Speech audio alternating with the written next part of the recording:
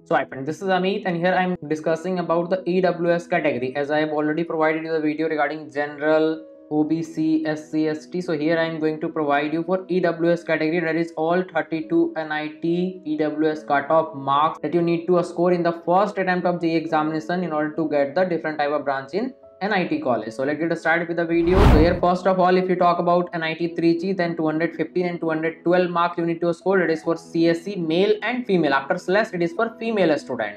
For EC 210 and 205, lowest 125, 122, means any type of branch you want to get in NIT 3G, then this marks you need to a score, that is 125 and 122 for male and female respectively. So let me discuss about these marks, that is what I have considered. So this marks is for first attempt and moderate paper. If you go for second attempt, or the paper will be easy or difficult, the marks will change accordingly. And also these are the cutoff for other state student. If you are from home state of any college, you can get it with a little bit less marks as well. So hope you get my point. Now if you talk about Surathkal, 212 and 210 for CSE, EC 205, lowest to 124. Now if you talk about for NIT Warangal, 210, 199, 124. Now I am discussing only for male.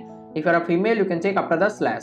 For Allahabad, 199, 193, 117. For Rourkela, 205, 181, 114. For Calicut, 193, 187, 118. If you want to ask about any other particular branch, you can comment down so that I can reply you in the comment section. Now if you talk about for Jaipur, 187, 175, 117. For Nagpur, 187, 173, 120.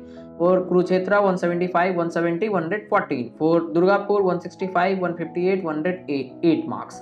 And now if you talk about Raipur, then 155, 150 and 101 marks. Here I would like to inform you about my complete mentorship and guidance program. That is, from now until your admission is done, I will be guiding you. In the next section, you will able to check the detail of that.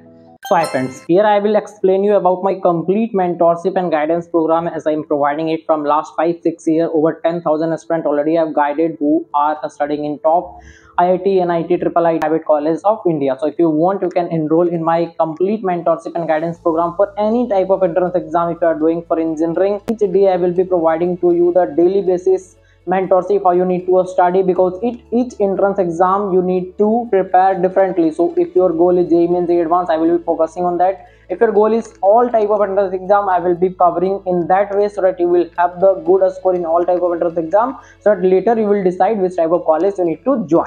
Now if you talk about Bhopal, 168, 160, 114. For Silchar, 163, 155, 112. For Surat, 172, 165 and 158. It is 165, not 175. And 116 and 102 for lower.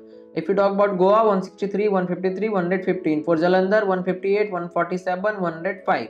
And for NIT Jamshedpur, 163, 150 and 113. For Patna, 148, 143, 109. And for Uttarakhand, 147, 140 and 111. For Hamirpur, 165, 150 and 108 marks.